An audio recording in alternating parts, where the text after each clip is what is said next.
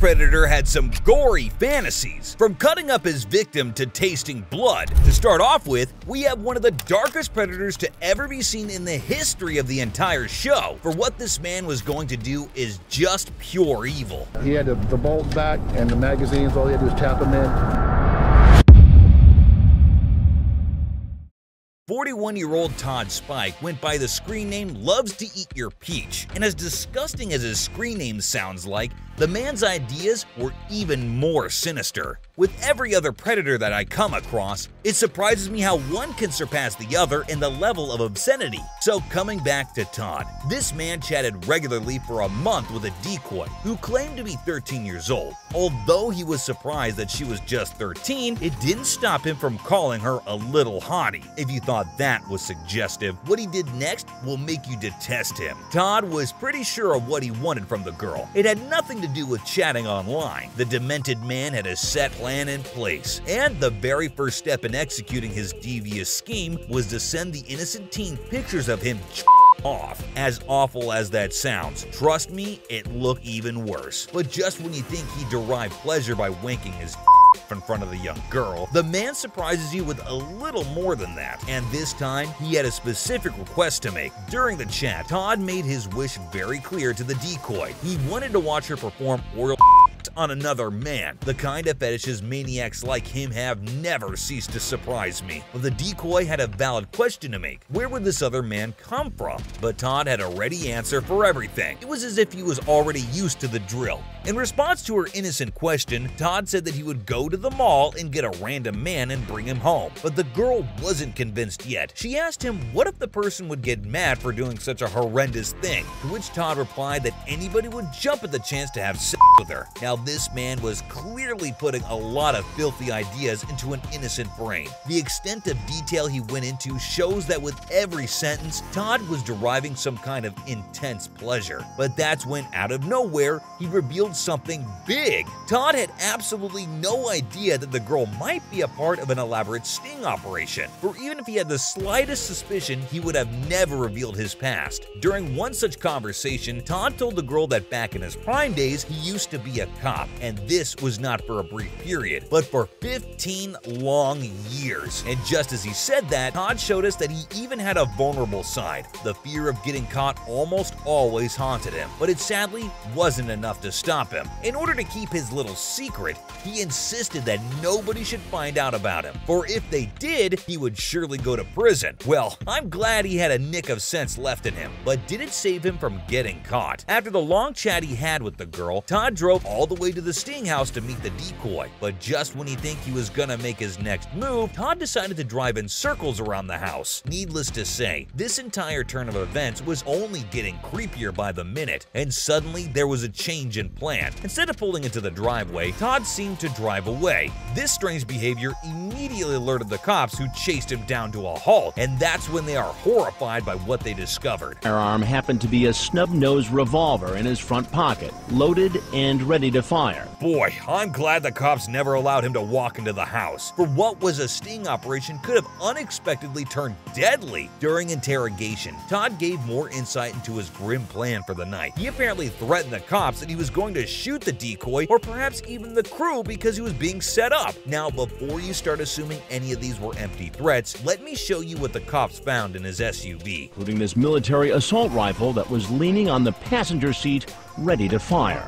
Just take a look at all the stash he has in there. What the hell was he up to? What did he really plan on doing? I guess we'll never know. But one thing is for sure, it looks like everybody involved in the case that night luckily managed to dodge a bullet. But this one right here had a rather unusual request. While most guys preferred to show their dominance, this one wanted to be submissive. And guess what? He even had a wide range of tools to fuel his fantasies. From leashes to collars to whips to blindfolds. God knows what else this weirdo had in mind, but he had no idea what he was walking into. Now, I don't know how many times you've seen something like this happen on the show, but this one is unique as hell. Chris was already busy grilling one of the weirdos when another decided to walk right in. Yep, that's exactly what happened. Call it miscommunication or whatever, but this sting turned out to be quite gripping. I mean, who the hell would expect this to happen? don't you come in over here and stand right over here at the bar? How are you? Good. This has to be the show's first ever encounter with two weirdos at the same time. But look at these two jerks right here. Could you think of a more iconic duo than this? Bet you can't. As for Chris, he donned his boss mode on as he made the most legendary introductions you've ever seen. I want you guys to meet each other. This is Tennis Boy 213. And Tennis Boy, this is to mistresses, right? Well, Chris, take a bow, my man. That's one hell of an introduction right there. You could see Tennis Boy behave like he had no part to play in anything that was happening around him. While save two mistresses, yeah, I know how cheesy that sounds, but that's what Yazan preferred to go by. And this jerk was left perplexed. He was probably thinking, what the hell have I gotten myself into? Well, no idea. And who are these men chilling at the house? No idea again. Well, Yazan was the one who looked startled all this while, but Chris asked him next, left Tennis Boy confused. Did you bring your collar with you? No. Wait, what? What's with the collar now? Well, allow me to give you an idea of what was behind this 26-year-old's filthy mind. To the world, Yazan was an ex-Jordanian basketball player who was currently a student and personal trainer. But to her, he wanted to be a dog. No, I am not kidding. And if you don't believe me, then take a look at this. We can't get too detailed, but we can say he prefers to be treated like a dog. He sends live video of himself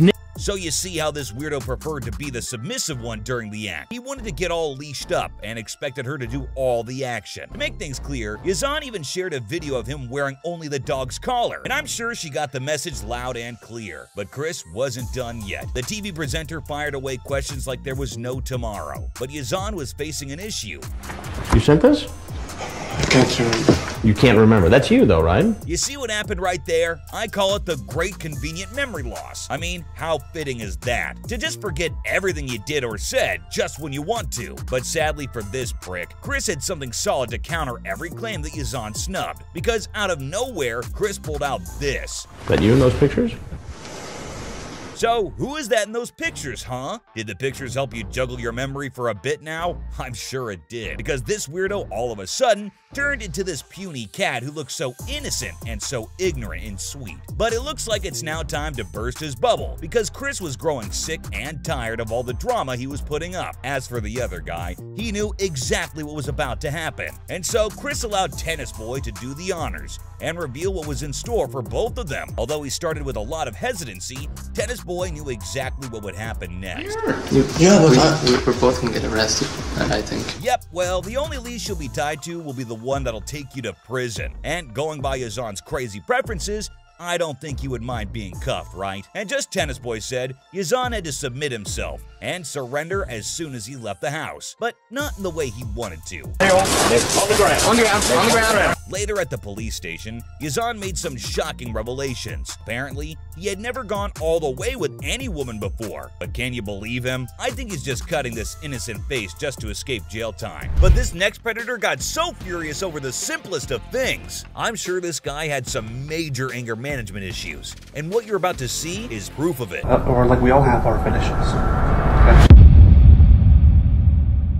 Here we have a 29-year-old Michael Warner, who went by the screen name Can I You. The setup was happening at Long Beach, California, and this man, an unemployed computer technician, had come to meet a girl who was 13 years old. In his online chat, Warner told the decoy that he wanted to not only hook up with her, but also have sex with her. With no other better reaction to think of, the decoy replied with just 4 letters. She exclaimed, "Ouch!" But instead of deterring him, it only made him more horny. To ease the decoy out, Warner justified that although painful, it would be a good type of pain. People like this man right here will say anything under the sun to make sure he gets what he wants. And so to materialize his disgusting desires, Warner entered the house to meet the decoy. Once in, he started acting all comfortable with her. The first thing he did was to pour a little bit of the drink for the decoy, or maybe even for himself. But just as he was doing that, in comes Chris Hansen. We have a lot to talk about. Why don't you have a seat? But just take a look at how steady his hands are. That stare that he gives Hansen just as he walks in had me right there. What would he do next? Pick the jar up and smash it over Hansen's head maybe? Men as deranged as this one are capable of anything. But Warner decided to play it down. When Hansen asked him what he was doing there, Warner, casually taking a sip out of the drink, blurted out saying, "hanging out." But that's not true, is it? When Hansen tried to corner him by reading the chat logs, Warner had the creepiest response ever. Had a guy thing here, okay? Got it. Yeah. Or like we all have our fetishes. But what he said next will make you question his intentions and perhaps also his sanity. It wasn't just limited to Warner spoke about shaving her and cutting her and tasting her blood, and also told that people do some things and that it's normal to have certain fantasies. Not sure in which corner of the world this is normal, but back in his head, it surely was. But Hansen would not let it rest. He kept nudging him to open up. When he asked if it was normal for a 29-year-old man to behave as such, we got to see Warner's other side. For a man who looks so calm and composed all the while, it looks like Hansen had finally touched the wrong nerve. Although he never made a gross move, Warner was seen clenching his fists, and from what can be seen, he was clasping the glass real hard. At some point, it even looked like he was going to throw the glass at Hansen's face, but probably Hansen sensed the danger too. And at that same moment, Hansen revealed his true identity. It takes a lot of guts to stand up against lunatics who are absolutely unpredictable, and Hansen has managed to do just that on several occasions. Once the TV host's identity was out in the open, the camera crew barged into the room, and we all know what happens next. As Warner walked out of the door, he was pinned down by the cops, handcuffed, and taken in for interrogation. Warner later confessed that he had planned on consensually the 13-year-old, and to also doing profound things with her, which according to him, but let's not forget the fact that this man was so deranged that, referring to the decoy, if she's 13, I'm 12. But this next predator tried to act smart, but wound up in his own lies. You thought you were talking to a 102-year-old woman who you wanted to. That's not what I'm saying. I'm just saying. Sounds like what you're why saying. can't people be honest? So this is the case of a 32-year-old man who had almost gotten caught in the trap set by the crew, but the problem was he was kind of aware of the idea that he could get caught for his actions, or the decoy he was in touch with was a real undercover cop. But how did he get wind of it? So during his chat with the decoy, just to make his stance clear, Edgar made a declaration. He said, "I would never meet a female under 18 to do anything I'm reporting to Yahoo. Please leave me alone." But wait, that's just him trying to save his if at all his luck runs dry and his cover is blown. If you go just by the chat logs, one might assume that this man was here to cause no harm. Edgar is not eager to leave her alone, but he still has his trust issues. In a desperate attempt, he tried to cover all his tracks so there was no proof. But he couldn't get over his fancies. He wanted to talk to the decoy, and that is exactly what happened. Nobody's here. My parents are gone. In the end, after hours and hours of contemplating, Edgar finally finds himself in the doorway of the house, but he could not find the courage to enter. The man had turned himself into a nervous ball of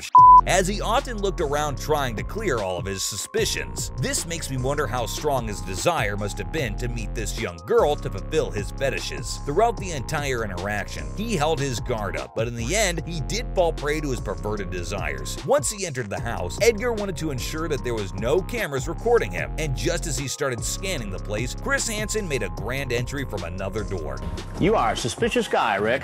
I told you there's people here. It looks like all of Edgar's fears were true. First, he didn't want to enter the living area and be seated when Hansen asked him to. And then he started to argue with Hansen, claiming that he had not done anything. However, he kept pacing back and forth because you know, I know, and so does he, that he's so very screwed. But soon things take a turn when Hansen begins to read out the astonishing things Edgar wrote to the girl. But he constantly kept denying any of it and insisted that he had never done anything like this before. But the moment he literally sent pictures of his willy to the decoy had sealed his fate right then and there. But just when you think this nervous wreck would either break down or try to escape, he gets up from the chair and frustratingly moves forward towards Hansen. What was he trying to do? Lunge at him? However, Hansen continued to pester him with some disgusting details from the chat logs, but Edgar continued to act like the victim the entire time. He was repeatedly trying to shift the blame from himself to her in an attempt to get out of the mess. He even made lame statements like, Because I was going to get cigarettes,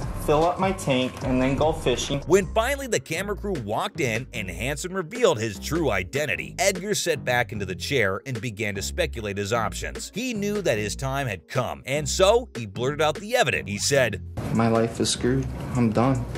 My family's done. They're waiting to arrest me. They're waiting to take me to jail. This man tried to talk his way out of his situation by lying and changing the story as much as he could. But he didn't realize that Hansen was actually holding the transcripts from the chat logs the entire time, and lying did not make any sense anymore. But for this next predator, it wasn't his first time getting caught. I guess some people just don't learn from their mistakes. What are you doing here, Michael? I'm sorry. Syberg was previously caught sending pictures of his genitals to a girl who claimed to be 13. The last time Syberg was caught, he had told police that he was under treatment for seizures, and he had a scar on his head which was caused by a fall when he was an infant. But that wasn't the only scar Syberg had. He, however, managed to escape when he pleaded not guilty and trying to seduce an underage child. Unfortunately, the case was still working its way through court, and Syberg had already laid his eyes on his next victim. Fast forward to 8 months later, Syberg still used the same screen name and still could not snap out of his obsession with 13-year-olds. The second time around, he started talking to a decoy who claimed she is 13. Nothing much had changed from before, as he was still interested in and even asked for group.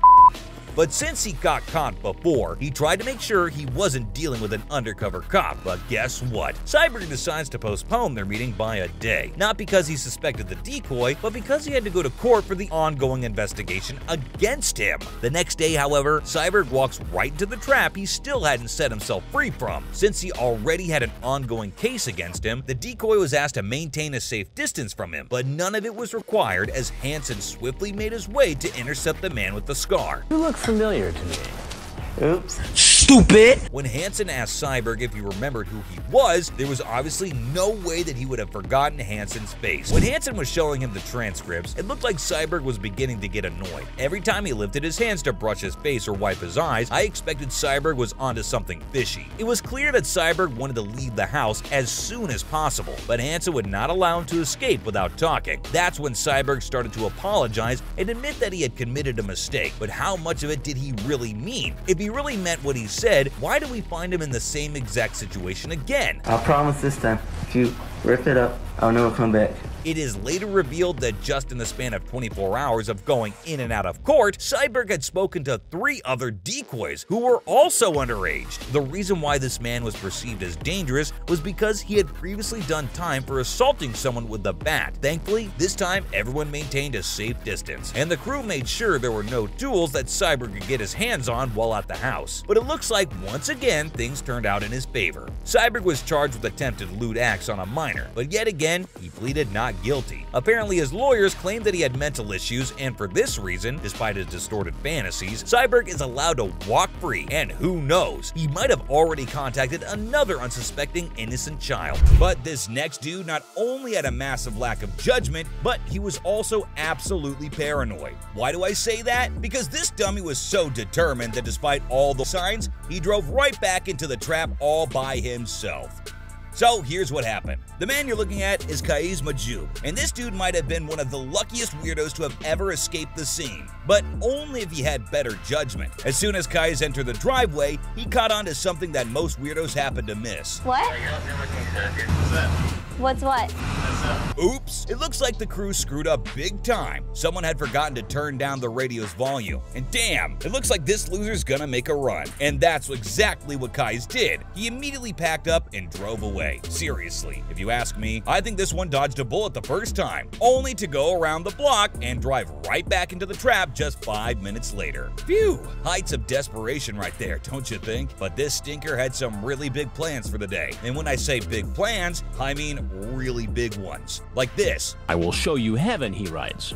I love it. I can do that all day. Oh yeah? You want to show heaven? Well, you're gonna get heaven in just a bit. Kaiz believed he had some kind of superpower that would help him go all the way for the entire day. His chats were so graphic that I can't show them to you even if I want to. But you know what? He'd better save all that energy, because what's gonna happen next was going to truly test his stamina. This punk had no idea what he was in for, and despite all the suspicion, he still made a request.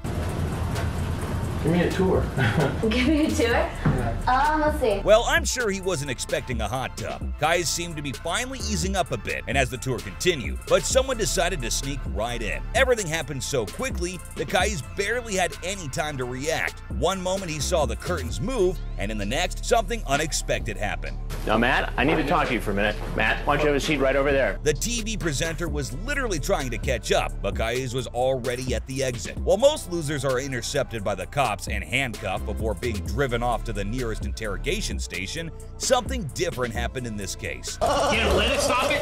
Get him, cuff him. I think you get the idea what went down with this freak. Kais was hit by a jolt of at least 50,000 volts that sent him flying to the ground. Don't worry, it wasn't enough to send him to heaven, but it was enough to get him 3 years of probation with a lifetime registry and unsavory lists. But was this enough to teach him a lesson? Well, Kais did something horrible that landed him a 15-year sentence behind bars. This dude is currently one offense away from being sentenced to 25 years or life in prison. And I think that's enough time for him to take his fellow inmates to heaven. But take a look at this next weirdo.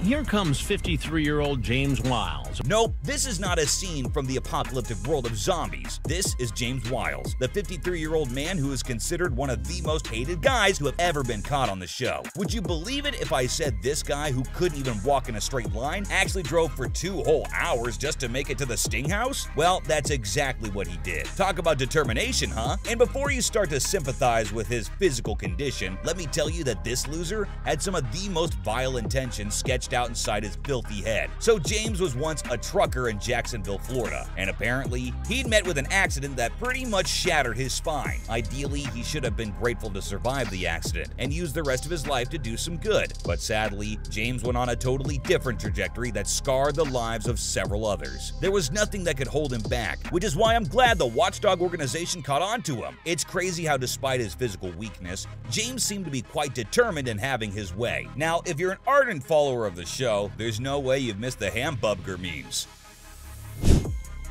Yep, that's the same guy I'm talking about right here. This weirdo is known not only for his rather unique screen name, but also for his explicit chat. He first started the conversation like a madman who was insanely in love. Mind you, he was apparently crazy in love with someone he'd not even met. The living zombie also promised to be really gentle while he went on her. But that's not all. He had a very specific request to make. He wanted to see her in nothing but pink and wow, that's some fantasy right there. And defying all odds, James kept his promise and showed up right on the dot.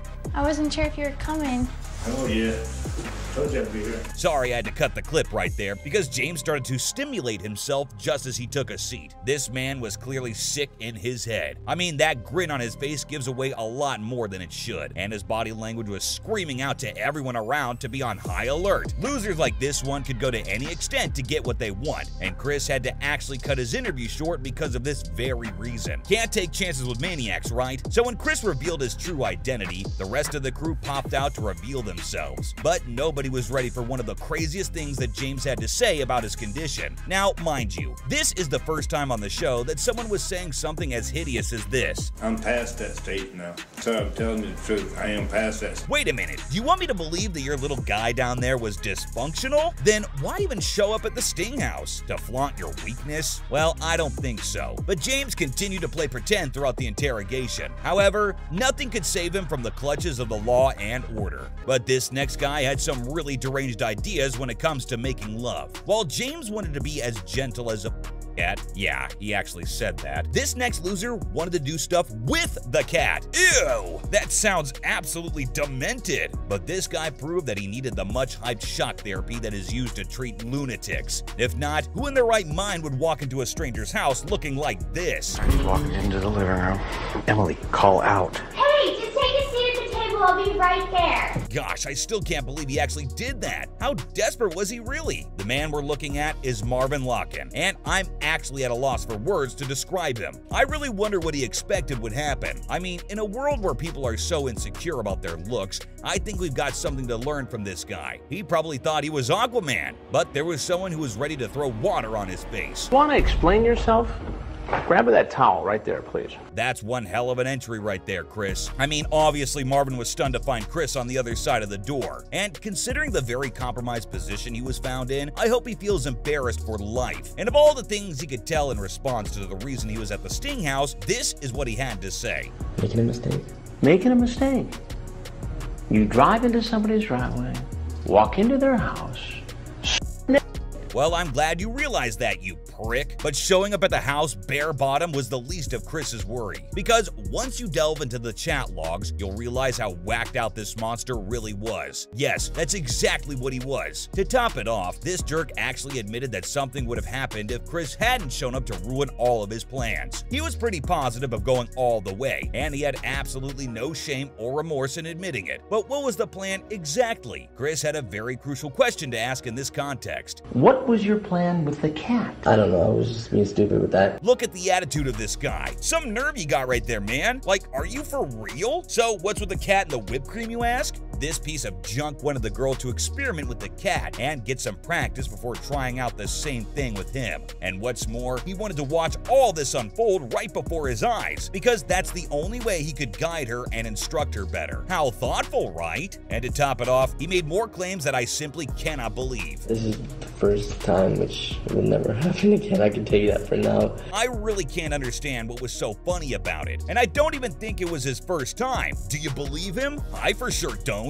Well, at this point, I don't even care if it's his first time or not. However, I do hope it's the last. This loser deserves the worst possible punishment ever. But this next weirdo made one of the lamest excuses I've ever heard on the show. He definitely wanted to give the relationship a name, but what he ended up saying was just plain wrong.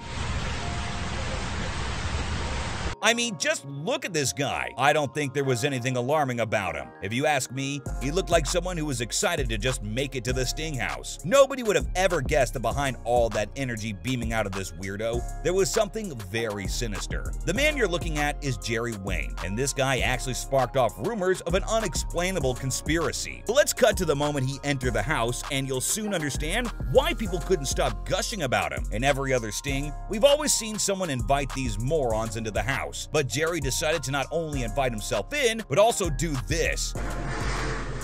You got a workout today. Say what? I had a nice little walk today. Yep, that's my very eager man who wanted to start a conversation even before checking if there was anyone at the house. I mean, why not? Just walk right in and start a conversation like you've been around forever. And if you were able to catch what he was saying, Jerry was talking about something on the lines of starting his workout sooner and how he headed out for a walk. That's when Chris interrupted him and asked him this. Where did you have to walk from? Oh, way. Well, I guess you simply cannot unsee what you saw now, can you? I mean, this moron had quite an unusual way to describe where he came from, and these few seconds were enough for him to become the butt of all jokes. People started talking as if Jerry was some kind of an extraterrestrial being. Like, this viewer believed Jerry hailed from a place which was possibly 700 God knows how many million light years away. Obviously, that was a PJ, but Chris actually acknowledging the place like it really existed made this segment that much more entertaining. But that was not the only reason people thought Jerry was unearthly. The more he spoke, the more alien he looked. And no, I'm not kidding, okay? Tell me you don't find this weird. Outside to say hi and meet a friend. Hi and meet a friend. Yeah, but I probably got the wrong address. The wrong address. Did you see that? I couldn't really take my eyes off him. Why does it look like his mouth was somehow disconnected from the rest of his face? One of the viewers even wondered if he was wearing someone else's face. But that isn't the most disturbing thing about him now, is it? Most morons usually try to explain their position by trying to convince Chris that they were some sort of mentor or educator or even protector. But this one's brains work differently. Of all the things he could say, Jerry said this. Be a big brother or not? Big brother. Aspect, yes. Yeah, right. He just wanted to be a big brother who came to give some much-needed brotherly advice. But you know what, Jerry? It's really hard for me to believe that when you were the one who shared some really explicit pictures online. What sort of a brother does that? It's just gross to even think about it. But who knows? There may be crazier weirdos with even crazier ideas waiting to gate crash the Sting House in the future.